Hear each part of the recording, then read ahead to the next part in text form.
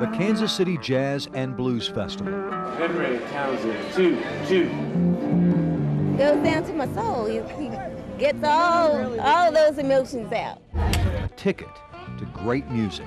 A playground for legends. I'm being blessed and I accept that blessing, that's it.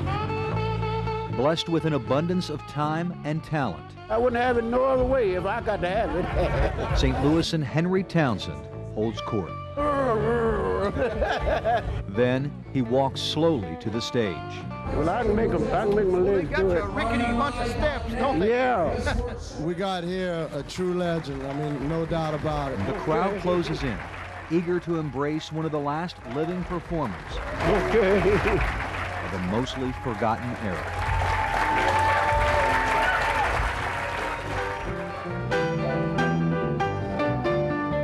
It's too late. I don't believe you mean what you say. Henry Townsend is unique because of his talent and his age. The man nicknamed Mule for his stubbornness has refused to get old. This fall, he turns 91. I have had my fun. And I guess if it's left to me, I'd be here forever. I don't think I'm ever plan on going. He has been going strong since the 1920s, becoming the first blues artist to record music in 9 consecutive decades. Some people got rich off Henry Townsend's music. Henry did not. You know, I got nilled. Nothing. And matter of fact, it got away from me because I didn't know how to nail it down for me. Nobody told me. Success and betrayal, Henry's lifelong companions.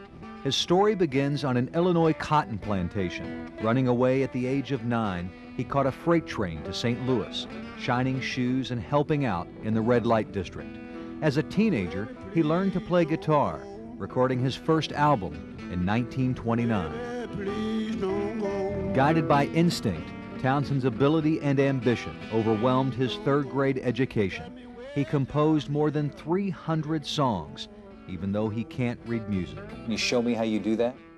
Yeah, I could just say, let's see.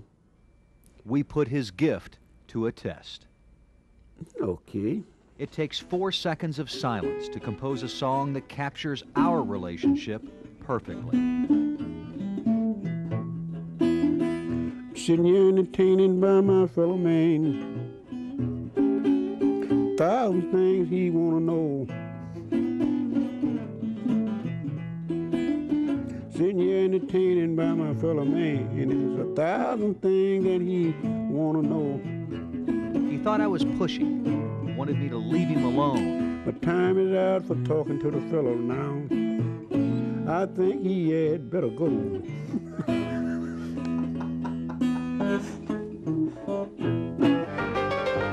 In the twilight of his memorable career, Oh yeah, oh yeah. the final act is always near. Thank you so kindly. Love you.